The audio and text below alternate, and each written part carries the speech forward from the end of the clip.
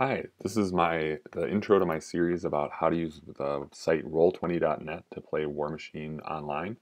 Roll20.net is a generic RPG player, and setting it up for Warmachine is a very DIY process. You have to kind of set things up yourself, but once you get it going, I think it's a really great tool for playing Warmachine online.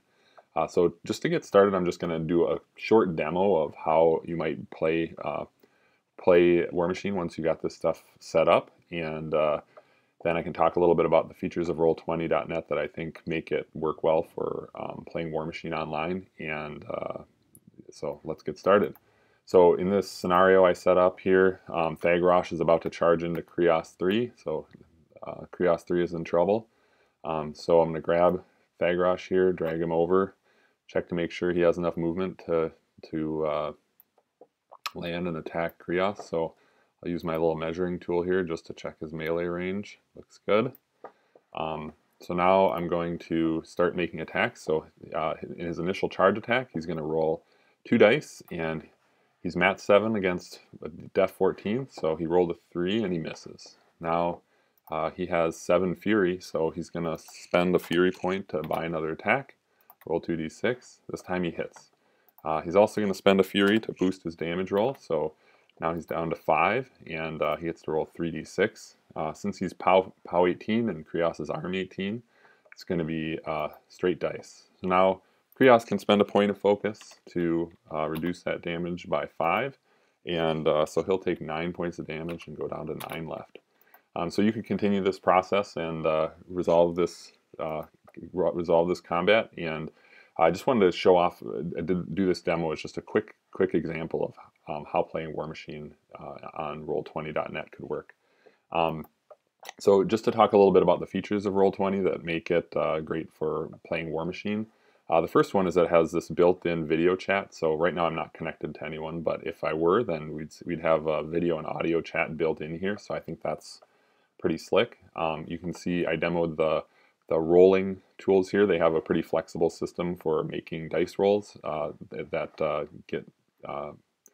go in a chat that the other player can see. They have this ruler system to accurately measure distances. They have the movement system where you can accurately see how far you've moved, and they also have this editor that lets you import custom images that I'm using for the models and tokens, and also the backgrounds and terrain, etc. So it's, as I said, this is all very DIY. Roll20 doesn't support steamroller scenarios or any kind of Warmachine rules out of the gate, but since it's a flexible tool, you can use it to make it work. And before I wrap up, I want to just talk a little bit about the alternative. I think the standard for playing Warmachine online right now is a tool called Vassal, and it has a module that's customized for Warmachine. So if you are interested in playing Warmachine online, I encourage you to check that out as well, and you can see what you think. There's a lot of tutorials on YouTube for using that, so you could maybe watch one of those and see how it compares. The reason that I sought out a different tool to try to play Warmachine was that I feel like the learning curve for Vassal is pretty high, and also the Warmachine module is great, but but Vassal itself I think is pretty dated. It's a Java app that you have to install on your desktop, and I just find it to be a little bit slow and clunky. And when I was wanting to play online, I was trying to teach a friend of mine how to play Warmachine, and I felt like trying to teach him Warmachine and Vassal at the same time was going to be really a little bit painful. So that's why I ended up seeking out other options, and I ran into this Roll20.net that I feel like is pretty slick.